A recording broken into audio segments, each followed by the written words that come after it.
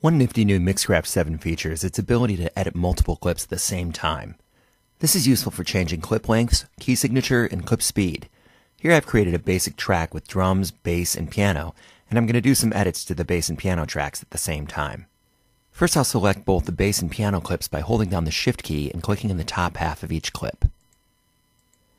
You can tell that they're both highlighted by the white outlines around them. Now I'll click the Sound tab at the bottom of the screen, and you can see there's a bunch of parameters right here that we can edit. Over here is the name field, and currently it has a little dash in it because we've got two clips selected that have different names.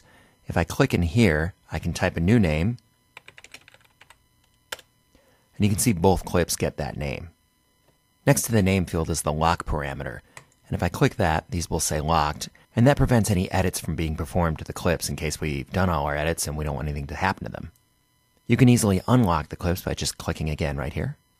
And next to the lock parameter is the mute parameter. And if I click that, they say muted. Both of them turn gray. And this is the same as the mute parameter right here on the clip itself. But if we have both clips selected, we can use the button in here to mute and unmute both clips simultaneously.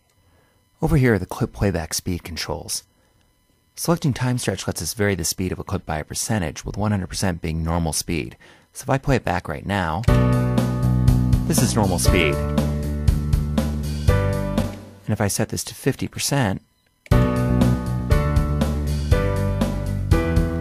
our bass and piano play at double speed. Or if I set it to 200%, you can see the clips are twice as long and they'll play at half speed.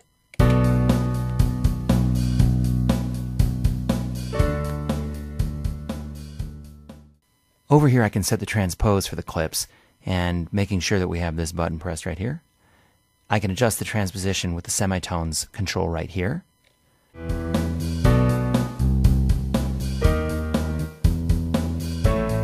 And as you can hear, it transposes both clips simultaneously. The offset control lets you set the position of the clips on the timeline, but most of the time it's easier to just click and drag the clips in the timeline and move them, like this. But we can also set it here by typing, for example, 3, and it goes to 3 up here. You can also adjust the length of the clips right here. You can also set looping for clips right here. And in Mixcraft, this is essentially a repeat function that lets you make identical copies of clips. For example, if I have these two highlighted, and I type 2 right here, you'll see that identical copies appear next to the original clips. You can also define which part of the clips get played and repeated with the loop start parameter and the loop end parameter right here.